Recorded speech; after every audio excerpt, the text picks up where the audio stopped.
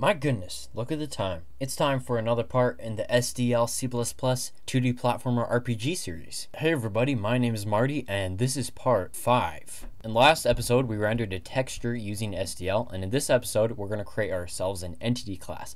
So with that said, the sun isn't shining, the birds aren't chirping, winter's still here. It's such a beautiful day for programming. There's still snow on the ground, and every time there's a warm day and I start feeling hope rise up in me that maybe winter has come to an end and maybe spring is coming. Winter just has to dash that into a billion pieces. You'll have nice warm day, and then bam, freezing cold day. It taunts me and mocks me. It's just laughing. I can't take it anymore. It's pushed me to the edge. It's pushed me too far. It's time for a day of retribution against winter. I can't seem to find the blowtorch because, well, the shed's a mess as usual. But that's okay, because I'll just use these matches. Now, if we do this right, it's a patience game, you know? Come on.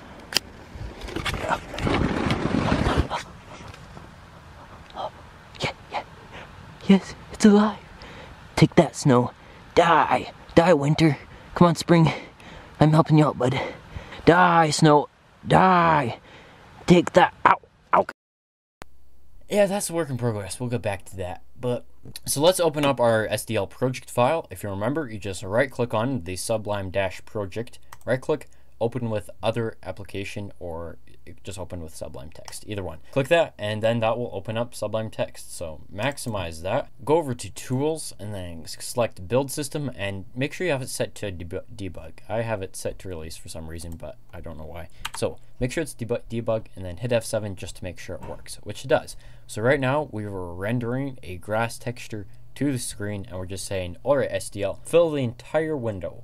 Go into source along the side, click it, and then double click on main.cpp and double click on renderwindow.cpp. Go into include and double click on renderwindow.hpp. So open up all these files. This is what we're going to be working on today. So far, if we check out renderwindow.cpp, our actual render call takes in a texture as a parameter. So in main.cpp, we actually pass our texture pointers, such as grass texture, to our window with window.render, and then we send it like so. So we're going to take that a step further and create an entity class that essentially just wraps around the texture, describes to the renderer where this should actually be rendered, if there should be any transformations like rotations or shears, things like that, or scaling. Now in renderwindow.cpp, if we go back there, you'll notice that the SDL render copy call that actually renders our textures into an image that can be displayed to the screen had two empty parameters, or two null pointers passed as parameters. Now these here are actually the viewable portions of the texture. This first one describes how big the actual source of the texture is, and this one describes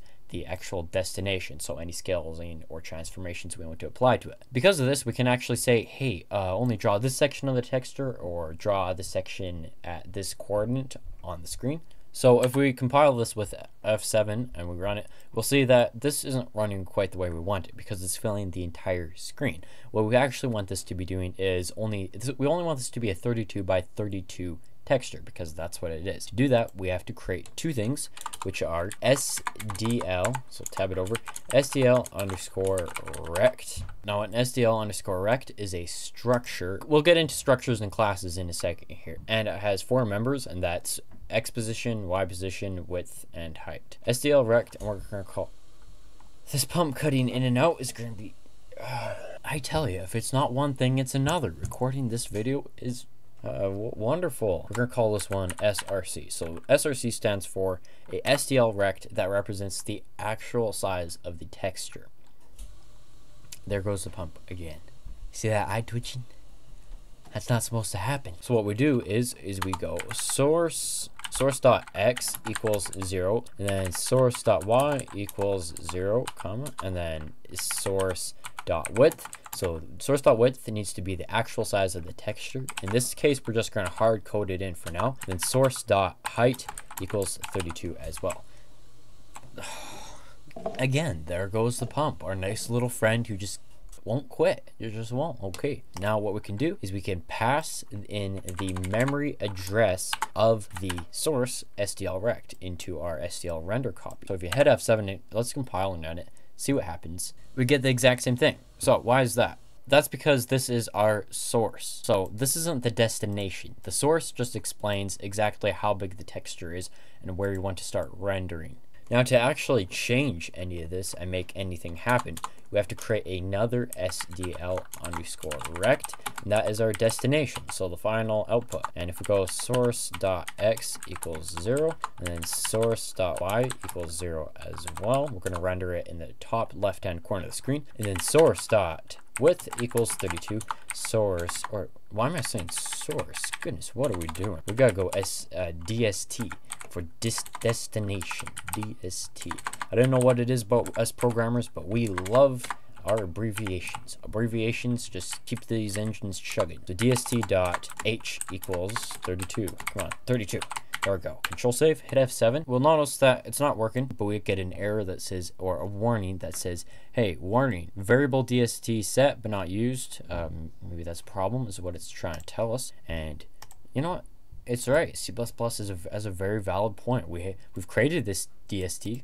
We've got it all ordered. It's like as if we filled our cart at Walmart, pushed it to the checkout, and then just left it there. That doesn't make any sense. Let's actually use it by giving our SDL render copy function the memory address of destination as well. Control save it and hit F7 and see what happens now. Oh, something different. So now we see that this actually renders properly in the top left-hand corner of the screen. Now, what if we try something interesting and change our destination.x to be something like 400x on the x plane, and then 300 or 200 pixels down. So 400 pixels to the right and 200 pixels down. So this is interesting, that we could definitely use this to our advantage, and this provides us with a basic way to manipulate our textures so that we can draw them where exactly we want. One more interesting thing we can do is if we multiply our destination width by a scalar of any kind, doesn't matter, let's just say by 4. So we multiply our width and both our height by 4. Control save, hit F7 to compile and run it. We'll get, hey, we just zoomed in by 4. Our entity class is going to in some way manipulate these values. So to create the entity class, go Control in that new document, type hashtag pragma once. That's the very first thing you do in any header file. And the reason why is you only want this header file to be copied in once per other file that includes it. Control Shift Save. Let's save it in our going to include and save it as entity with a capital E.hpp, and the HTTP extension means that it's a C++ header file. While we're at it, go Control in and then go Control Shift Save on the new document. Save that into, not include, source. So we go into source, call this entity.cpp, hit enter. Go back to entity.hpp and now type hashtag include and open some angular brackets and then go SDL2 /SDL.h. So we are going to use some of the functionalities of SDL. Therefore, we want to include SDL, and you can copy and paste that, Control V, and then just edit SDL to go SDL_image.h. Hit enter, and now let's actually create ourselves a class. To do that, all you do is just type the class keyword in C++, give it a name, doesn't matter what, we're going to call it entity, and the entity is basically, it's the building block for all the drawable things in our game. So everything that can be rendered to the screen will be an entity of some kind. Hit enter, open up some curly braces, and then end that curly brace, the final curly brace, end it with a semicolon. So what exactly is a class? A class is essentially a bundle of data. It's a bundle of variables. So inside the class you can have, well, it depends, let's go with a private field. In the private field we can have an integer, we can have let's say int x and int y. Actually, we want to use a float x, which is different than an integer because it has floating point precision. Float x and y. So just like that, we've created a class called entity. We've created a data type entity. Actually, classes are data types. Similar to how you have an integer data type, like somewhere out there there's a class int, And that's actually defined by C++ for us. So somewhere out there's a class called integer. With it comes a few functions. Most of them are just operators that are overloaded. Think of classes as essentially a bundle of data and a way to treat that data. A class has a few attributes, or maybe a lot of attributes, depends on what you want to go with. And attributes members, you call them the same thing. And then in the public field, usually it's done, you have functions that can access and fiddle around with the attributes or the members. So that's essentially what it is. I mean, if we went to main.cpp and scrolled to the top and went hashtag include entity.hpp, and then we scrolled down right after we created our grass texture and we hit enter, and we went entity Bob, just like so, entity Bob. We've done nothing more at this point than just go float x, y.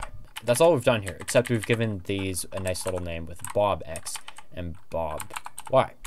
That's all they do. Classes, just think of it like a factory that creates a collection of data. Creates a collection of floats, integers, textures, whatever it is you want. It's just a container that holds some variables. So that's all it is. Now, an object is what a class creates. So a class, think of it like a factory, and then the object is what the factory produces. Now, structs. What are structs? Let's just take that out a second. A struct is exactly the same as a class except for one small thing, and structs are declared like so, very similar. We could go struct entity.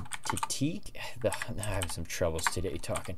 Okay, so we go struct entity. It looks very similar, but the only difference is by default it's public. The default field is public, so we could go int x, int y, like so, and then we could access the, if we went, let's say in the main function, we created an entity and we called it e, then we could go e.x equals 5 or 55, and then e.y equals 66. If you remember from the episode before last, you cannot access variables that are in classes that are marked as private. So you'll see that in our class entity, we've got this float x and y, but they're private. So this means only the entity itself, only the functions inside entity, like let's say a void move, only those functions inside of the entity class can actually edit these attributes. So by default, when you create a class, the default access specifier is private. So by default, everything is private unless you actually say public. However, the reverse is with a struct. With a struct, it's a public by default. So that's all there is to classes, really. Not too much to really worry about for now. Later, we'll get into polymorphism and inheritance. We're not going to worry about that for now. To best describe inheritance, just think of it like your classes in code having children. Maybe that's not a good idea.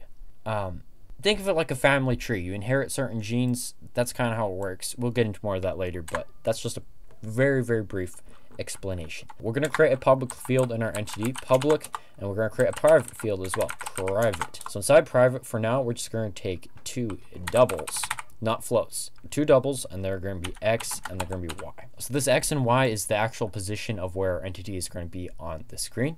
If you're dealing with a 3D game, you would have another field called z, and that is how far away it is. So x is along the x plane, which is left to right, and the y is along the y plane, which is up and down. Technically speaking, we should throw this into a vector class later, but that's going to make this video really long, and Rome wasn't built in a day, it was built in an hour if you're a programmer. So we got our double x and y. Now, why is it a double and not a float? The reason is I was actually having a glitch with my implementation of floating point arithmetic. There was a certain problem with the function, which is fmod, which returns a floating point modulus. So we're going to go with doubles until further specified. You could try it without a float. I don't know if your implementation might be different, but on Linux, I was having a few errors with that. But I went with doubles and it was going fine. So what is a double exactly? A double is exactly like a float. What is a float? A float is a number that has a point in it. So 0.0 is a float. 0.1 is a float. A double. What's a double? Well, a double is exactly like a float, except it has more memory. So a float can only go to this point.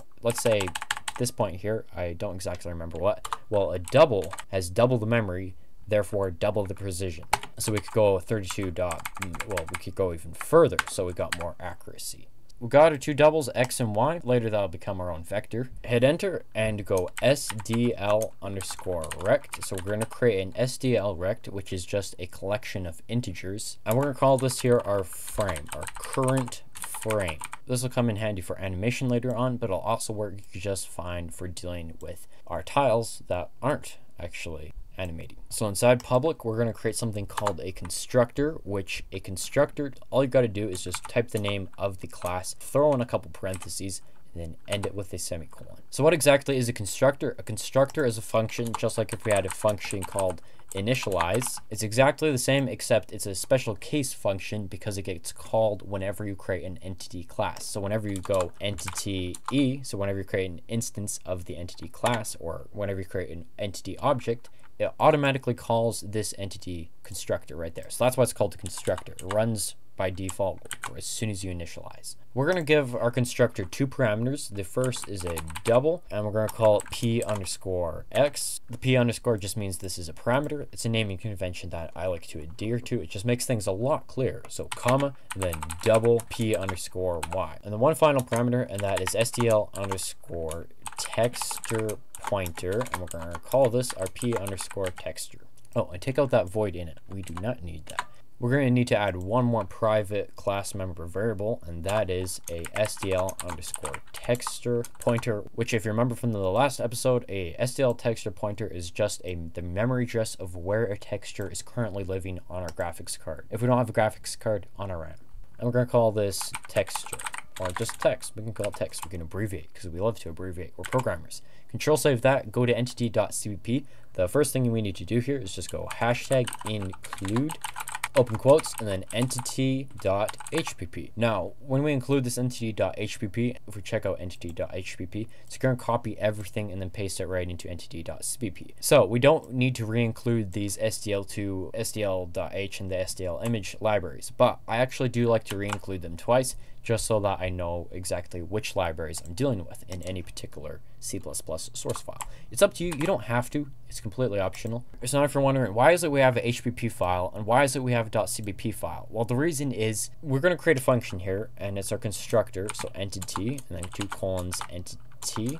Again, so we're saying part of the entity class, and it's a function called entity. Open up some parentheses. The reason is we've got this wonderful function right here that doesn't do much, but if we try and run it from main.cpp will have no idea where that function is. It needs some way of knowing that the function at least exists. So that's why we have this .hpp file. The .hpp file just basically says, hey, there's a function and it's called entity, and it takes these parameters. That's all it does. It just says it's out there. It's up to the linker to find it. That's all it does. So go to entity.cpp and we'll keep coding. We need to have the right parameters for this particular function, which is a double p underscore x, and then a double p underscore y, and then a SDL underscore texture pointer p underscore text. So that's where we're going to leave today's episode. I hope you enjoyed. If you have any questions or comments, just let me know down below. Thank you for watching and subscribing. Code like, and I will see you next video. Microphone book. Get your microphone book today. Everybody enjoys laughing. It alleviates stress and makes a long day a little bit brighter. But the problem is not everything that claims to be funny actually is funny. And that's where I have solid gold nuggets like McVan Buck. McVan Buck Trophy Mosquito is a prelude to a bigger McVan Buck book that is written by my dad, Peter N. Mast. It's a humor book and it's filled with 3 humorous stories that are hilarious. They're hilarious to read, very entertaining. Let's open this up and have a little read. Warden Art was not impressed with our story at all. In fact, he was downright angry. He hissed through his teeth, "Why did you shoot that bear? A sow grizzly is off limits for shooting, period. And with cubs, it's unacceptable," as he snatched this paper stapler off his desk. We were drilled by Warden Art for the next 20 minutes, with little drops of spit hitting us in the faces from time to time. I was too scared to give the warden a tissue to wipe the spit off of his chin. I looked over at Max as he sat slunk down in his chair, his face as white as a ghost, and his eyes cast to the floor in shame. So you're probably wondering, how can I get this wonderful McVan Buck book? I'm doing a McVan Buck giveaway. All you gotta do is send your full name and mailing address to codergopher@gmail.com and you'll win a free McVan Buck Trophy Mosquito. They're flying off the shelves, so get them while they last. 2 people now have asked for them. These things are selling like hotcakes.